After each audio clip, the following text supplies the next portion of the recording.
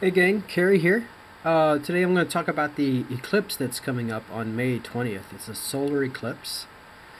It's an annular eclipse, and this happens when the moon is at a far point from Earth. As the moon goes around the Earth, it's not a perfect circle, so sometimes it's closer to Earth, as it was during the supermoon, and sometimes it's further from Earth.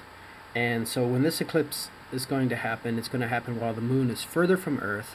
So the moon will appear slightly smaller in the sky, and you'll see here in a second what that'll do. So this is the view from Lubbock, Texas, which is along the path where you're going to be able to see the most eclipse. It's not quite a total eclipse, and you'll see why here in a second. I'm going to go ahead and move this forward. So we've got the sun here, the big yellow one, and then the moon over here. And as I move it forward, this is Lubbock. This is 6:33 p.m. So this is going to happen like right as the sun is going down. So here's the moon moving across the sun. I'm moving this in 5-minute increments. And there.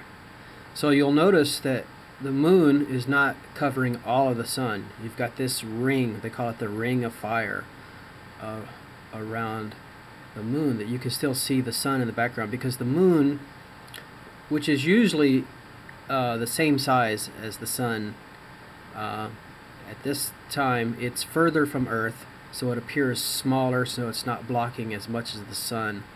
So this is called an annular eclipse. And so this is the view from Lubbock, Texas at 7:38 p.m. So the view from here in Hawaii, I'll do that one.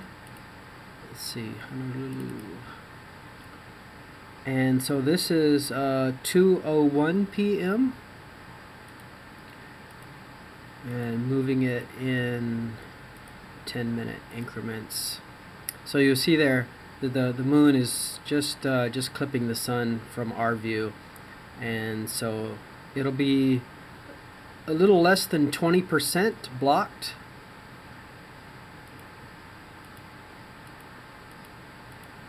And as it exits out there, this is 4:11 p.m.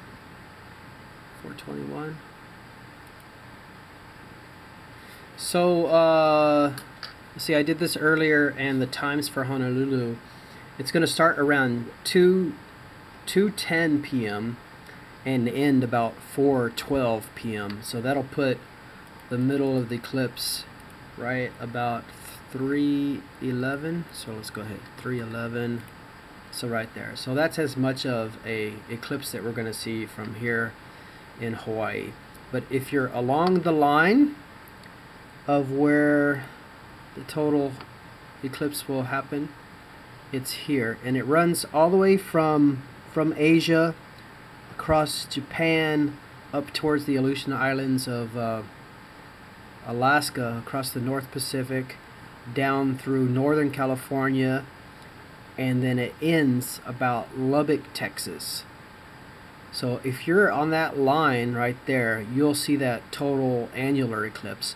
But if you're above the line or below the line, you'll only see here 80%, 60%, 40%, 20% on the line that runs just above Hawaii.